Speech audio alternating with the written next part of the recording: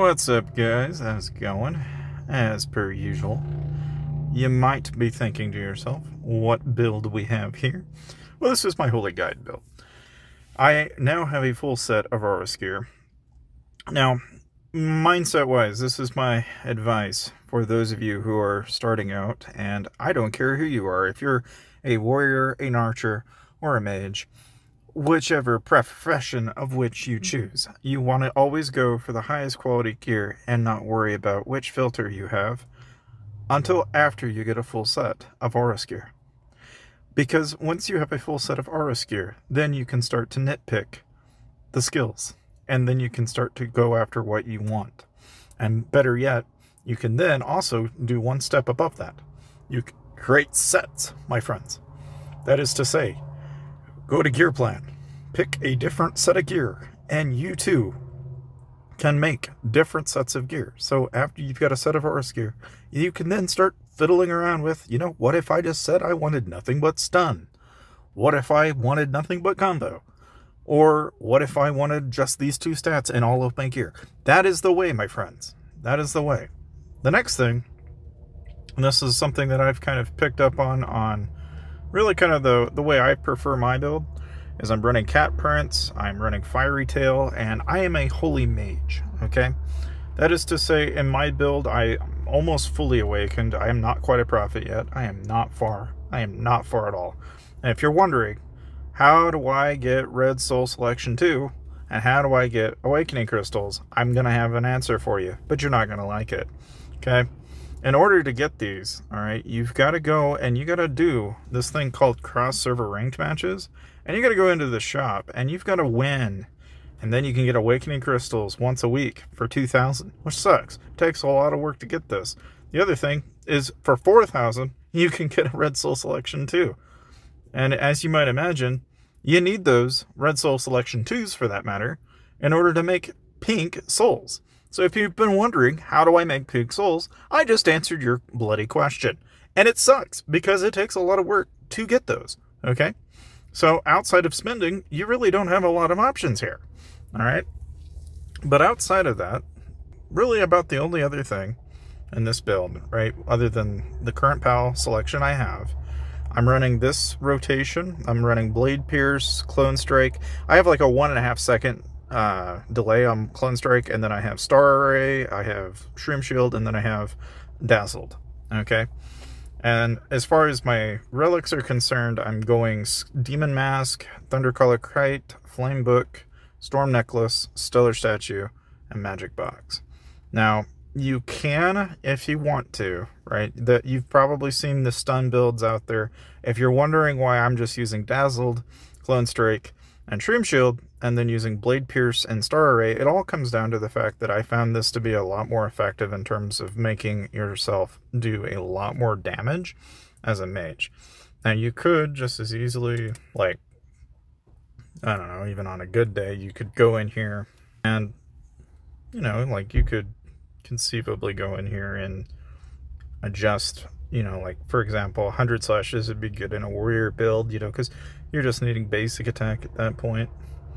Arguably, you could also just as easily get, a set of disarm. You could go any number of pathways with this. I mean, you could even go Blitz Assault instead of Blade Pierce if you want to be immortal, as opposed to being, a damage-dealing messer from hell. It's just, whatever you do decide to do, you just have to kind of play around with it. And obviously, if you go like Blitz Assault, the only thing that you're going to swap out in that case is the Spirit Necklace, and instead of the Storm Necklace. Now, you could go like Crimson Sickle Necklace if you wanted to, say, run Wild Gust, which is the tornado, basically.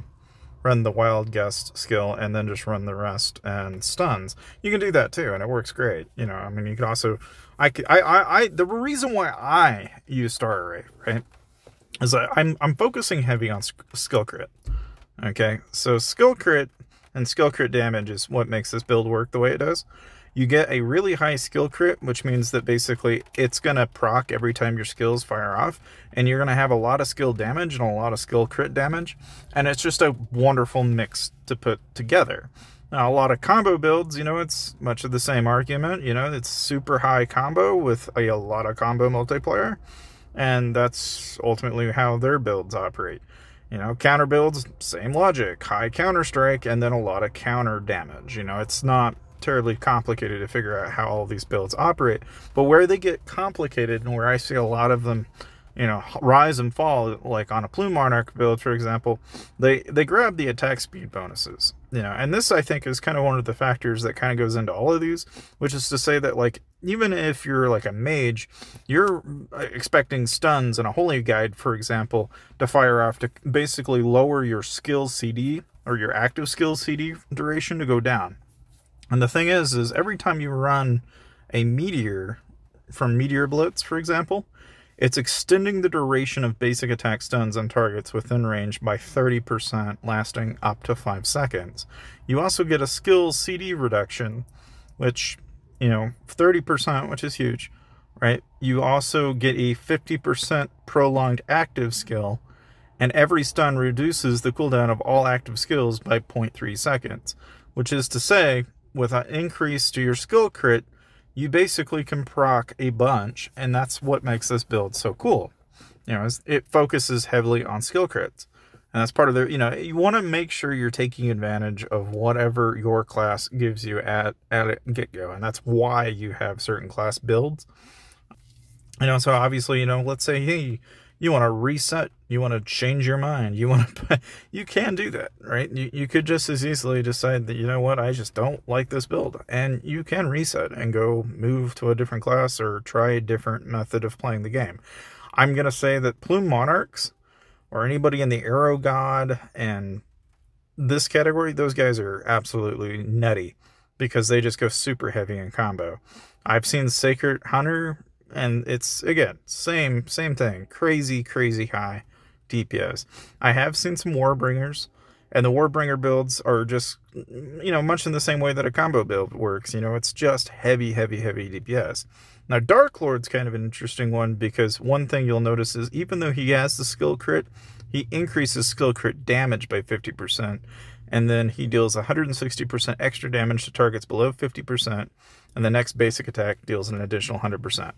So Dark Lord, where, you know, you look at Prophet, where every stun triggers an active skill, prolonging active skills by 50, and the active skill regen, there's attack and skill crit, you get Crane's Whisper. And Crane's Whisper is interesting because it breaks enemy shields instantly with attacks for 10 seconds, which I think is incredibly broken when you take into consideration that everybody in PvP, and I don't care who they are, whether they be at the top or the bottom, almost all of them, there's a lot of them that use shields. And I just think the opportunity to be able to use that in the Prophet class is going to be huge. And so I'm going to give that a try and really see where that goes. But that's ultimately my suggestion in my build so far.